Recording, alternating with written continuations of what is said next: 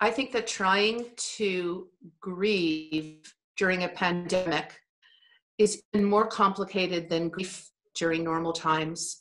And people who are grieving now are feeling even more isolated, feeling alone, and feeling as if other people aren't as impacted by the loss as they were hoping they would be.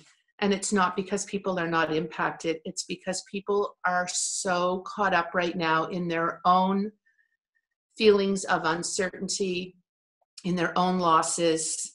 And this pandemic has caused so many people so many losses that they probably don't even have the energy to support others who are grieving in the way that they normally would have. And so it has complicated it even more.